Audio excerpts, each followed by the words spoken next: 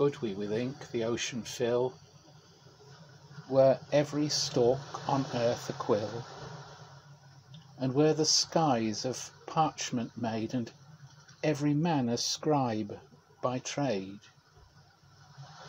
to tell the love of God alone would drain the ocean dry, nor could a scroll contain the whole, though stretched from sky to sky.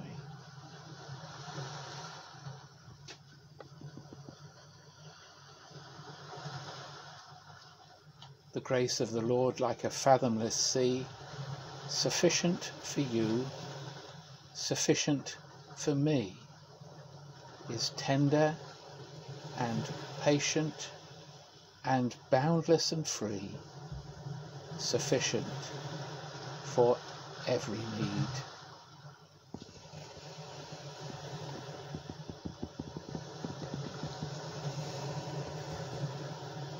In chapter 7 and verse 10 of the Song of Songs, we read these words: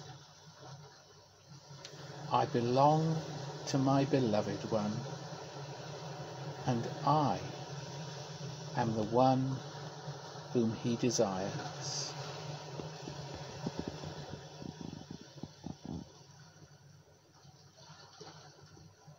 I read the stories of your love and keep your words in sight.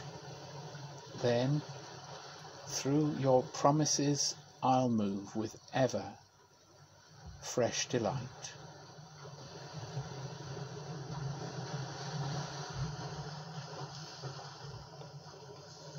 Lord God, we acknowledge the debt of love we owe to you, yet we are overwhelmed by the thought that you love us with an unspeakable longing, an enduring, abounding love that brooks no rival, a love which sent your own Son to the death of a cross to overcome every barrier and to bring us back home. In our present darkness, we hold up our flickering candles to you.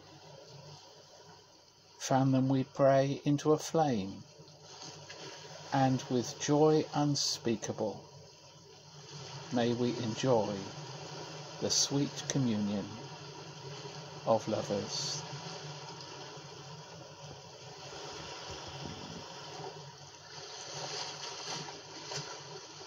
The grace of the Lord, like a fathomless sea, sufficient for you, sufficient for me, is tender and patient and boundless and free, sufficient for every need.